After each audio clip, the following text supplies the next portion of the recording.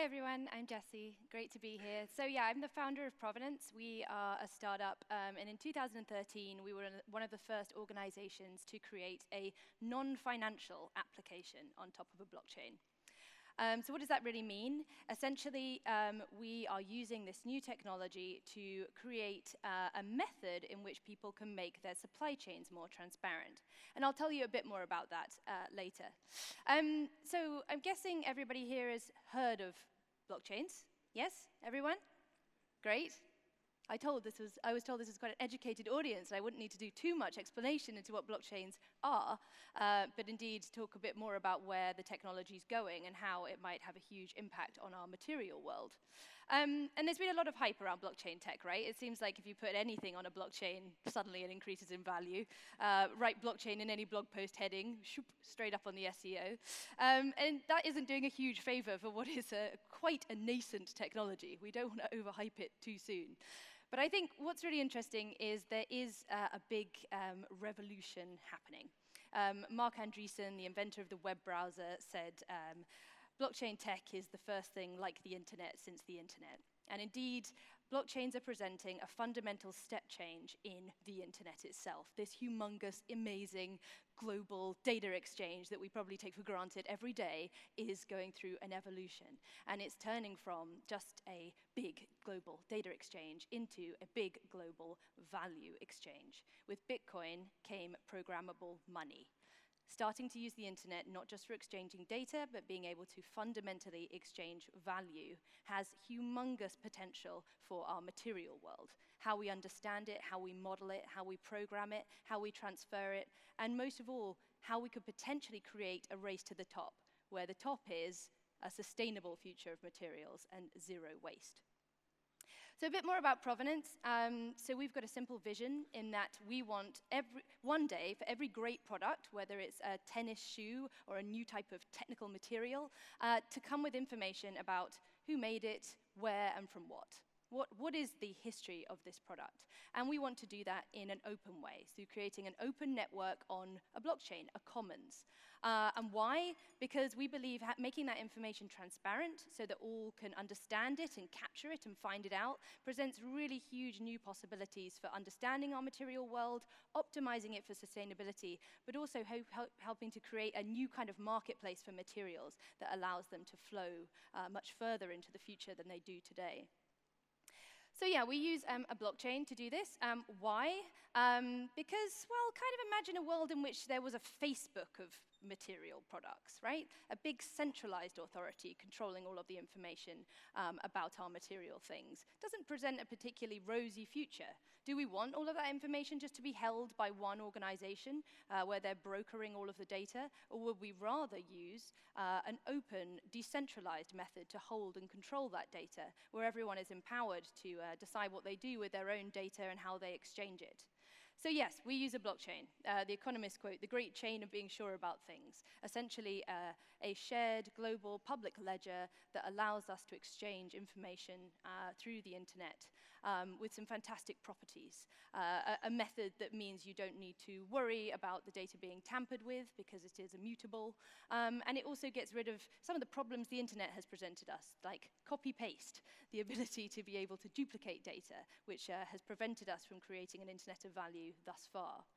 So Provenance has been using it in quite a simple way to date, which is just that we are taking information in at the top of a supply chain about a material, storing that in an easy-to-understand format inside a blockchain, and then hanging off data off that. So you can start to introduce bits of information that are relevant further down the supply chain, like maybe the origin, maybe something about the social and environmental impact. And then essentially what we do is create this virtual digital passport for that material thing. It could be at a molecular level all the way down to an individual unique product level. It doesn't really matter what it is. But using a blockchain, you can exchange that material peer-to-peer through a supply chain or any kind of value exchange network, knowing that you are preserving that record as it's exchanged. And that's how we've been applying the technology. So just to give you a bit of an example of this, let's see if I can play this video. Maybe not. Let's just see. Oh no, sorry, there was a video, but maybe it won't play. That's fine, I'll explain. So how have we been applying the tech to date? So we've been mostly working in supply chains to make supply chains more transparent. So starting at source with the material and cascading these passports through a supply chain. Mostly in the food and drinks industry, as this is where the provenance of the product has been really a drive of value, but increasingly we've been working in fashion and also furniture to create these digital passports to cascade through the supply chain. The main reason in which people are coming to work with us is really about increasing the brand value for their product. If how your product is created is a fundamentally great reason why someone should buy it, making it transparent through this method can help people understand that value and really appreciate it easily at the point of sale by having access to that data. But we've been going beyond just looking at blockchains as a method to track products through supply chains, and indeed we've seen that use case used a lot, and people are talking about it quite readily on the internet. I'm sure you would have come across articles about that before. And we're starting to move into thinking beyond just tracking products into, can we actually create a whole new type of value exchange or method when it comes to our material world? And we've been exploring that a bit through our part of the CE100. We've been working with another CE100 member, DSM, on this kind of concept of material as currency. And that might seem like a bit of an outlandish idea, but actually if you think about it, it's kind of a perfect proxy. A material thing has value, and if we model that in a blockchain, sure, we can start to track the material, but can we also start to program the value inside a blockchain?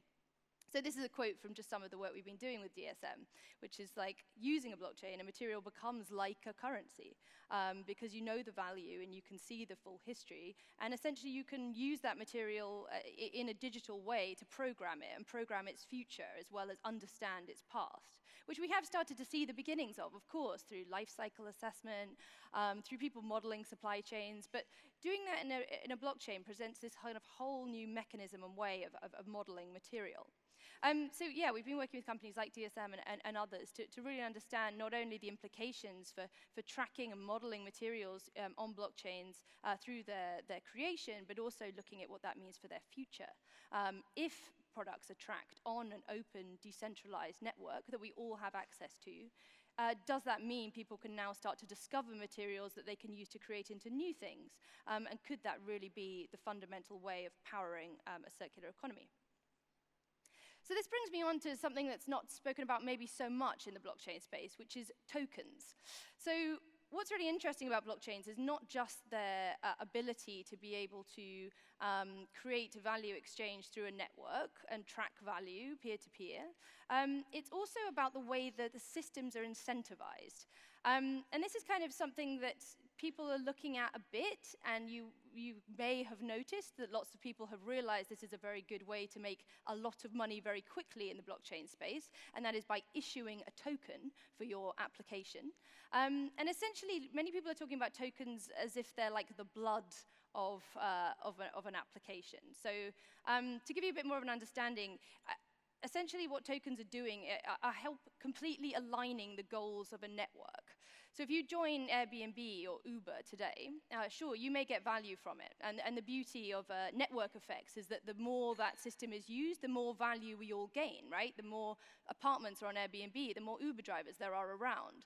But ultimately, there's a huge amount of value being created in that network that we aren't all part of. And that's the value that's gained by the shareholders of the system. And sure, maybe that was okay for a while, but as we're starting to create huge networks of value, what we can do with a token is essentially align everything to mean that the whole system benefits. So rather than the shareholders just gaining most of the benefit from a system in terms of the financial reward, through a token, what you introduce is a method in which we can all gain utility from a network, but also all benefit in the network's success by us all owning and having a part in the kind of blood of the system that makes the thing successful. And a lot of what we're looking at Provenance now is not just how we track products through supply chains, how we use blockchains to measure impact, but how can we create essentially a market, a system, where these tokens are incentivizing sustainable behavior?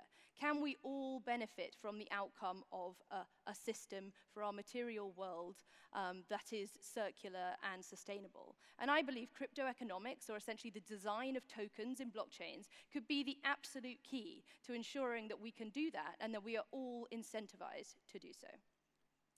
Thank you very much.